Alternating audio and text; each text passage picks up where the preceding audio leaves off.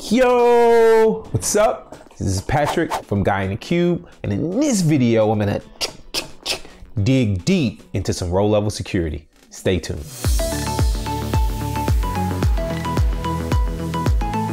Okay, so RowLevel security, there's lots of videos and blog posts. Adam even did one on it, right? So why are you doing it? Well, Adam and I ran into a little challenge. We came up with a couple of ways to solve this. And you guys know with Power BI, there's probably a gazillion ways, lots of ways to solve the exact same problem. And so I want to put this video out there because I'm curious on how you guys solve this problem, or did you run into it, right? So if you have any ways that you've run into this, post it in the comments below. The scenario was, well, the best way for me to explain is to what? Head over to my laptop. Okay, check out this data model. So it's pretty straightforward. I have, my internet sales table, I have a customer table, sales territory table, and my date table, and a product table.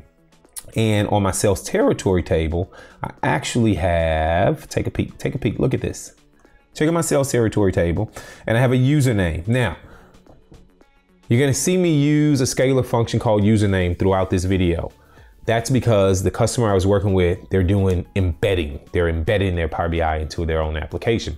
If you're using PowerBI.com and email addresses, you want to use user principal name, the scalar function user principal name instead of username, okay? Just want to put that out there. If you're using embedded and you're not using an email address, you have your own custom way of users authenticating into your application, you use username because you can pass in what they are authenticating with and use that in your RowLevel security. All right, let's head back to my laptop. Okay, so that's what we have here, right? I have, Patrick owns the United States and Adam is more of an international type of guy, right? He is more of an international. I like to stay right here in my little country. Okay, all right, so I have this table.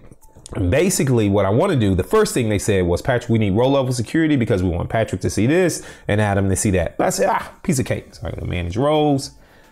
Easy peasy. Create a role. We're gonna call it security, right? And what we're gonna do is go to my sales territory and say username equals username. Check it. Easy. Bam. Right?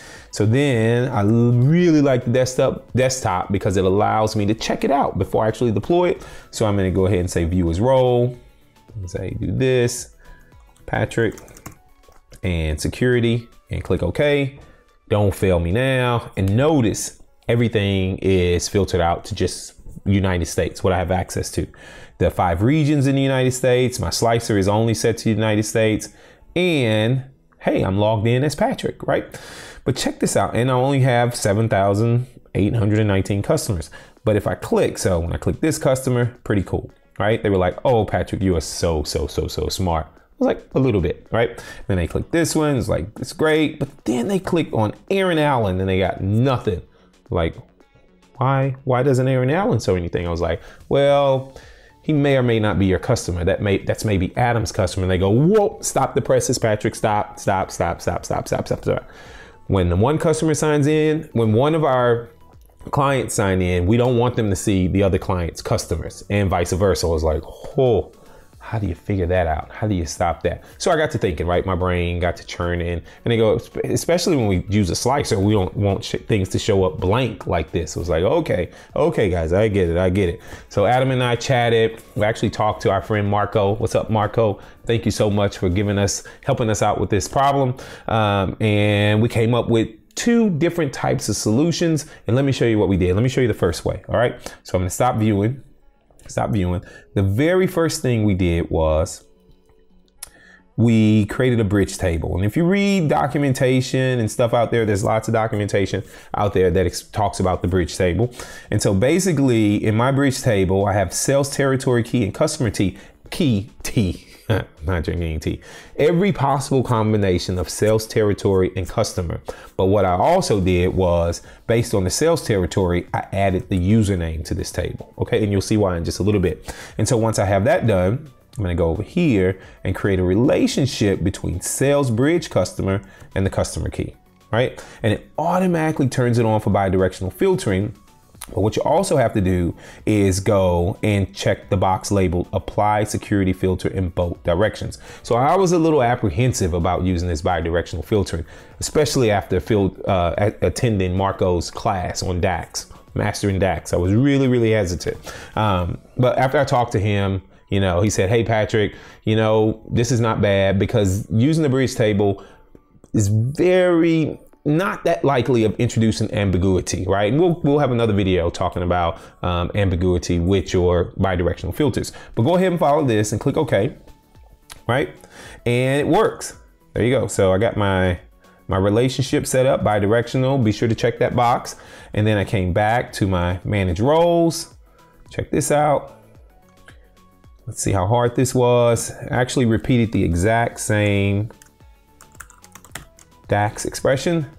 Click, check, make sure I check it. Click OK, click save. All right, now let's go back here. You guys remember Aaron Allen, right? I'm gonna sign back in as Patrick. Let's simulate, I'm gonna act like I'm Patrick here. I am really Patrick. Security, let's see if Aaron Allen disappears. Click OK.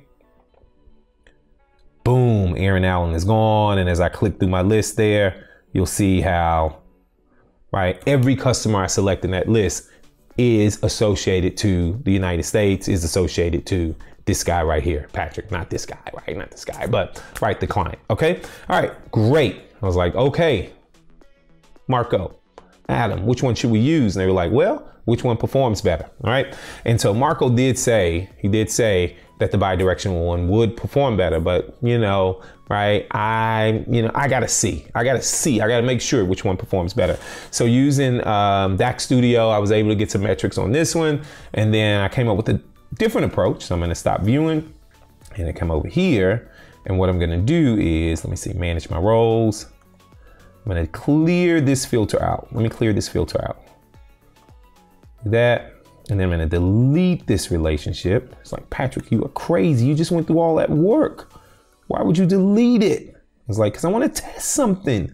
I want to see if something else would work. So if you guys have been working with SSAS, you know, especially tablet models when they first came out, there was a great article written in the docs.microsoft, and lots of other people wrote about it using a lookup value. It didn't require a relationship because you can establish that relationship using the lookup value. I'm not going to go into all the details about lookup value. Go look it up. It's just do a quick Bing search and you'll find the answer. But I have some code here that I've written. And so we're gonna go back to manage roles.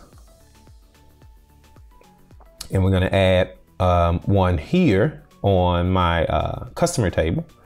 Add filter customer key, right? And it's just a little code where I'm doing a lookup, I'm finding the customer key. It's like writing a join in T-SQL. Say, give me the customer key, join on username, customer key, right? And it returns any, returns those customer keys. And then what I'm also gonna do is say add a filter to hide all my roles in this table, because I don't want anybody messing with this table, right? Click save. Let's see if this works. Let's see if the behavior works. So we're gonna go here, view as filters. So let's see Aaron Adams, hang on one second. Let's make sure, so Adam had a few, so we're gonna log in as Adam this time. Let's make sure these two guys disappear. So we're gonna do view as roles, and I'm gonna use Adam this time. Security, click OK. Give it a little bit to think. It seems a little slower than the bidirectional. It really does, right? So Aaron Allen was the first one. That one, you can see I'm signed in as Adam. Behavior is the same. After using DAX Studio, I did realize that this method is a little slower than bidirectional filtering, but completely up to you, completely up to your volumes of data. You know, I'm just curious, have you ran into this problem before? How are you solving this problem? You know, post it where? In the comments below. If it's a really cool solution, I'll reach out to you, probably do a video on it, give you a big shout out. What do you guys think? Again, post some comments, give me some ideas, some thoughts, right? Looking for other ways to do this. If you've done it other ways, maybe this is your first time seeing it. If this is your first time visiting the Guy in the Cube channel, what do you gotta do? Be sure to subscribe, right? If you like my video, big thumbs up. As always, from Adam and Patrick, thanks for watching, and we'll see you in the next video.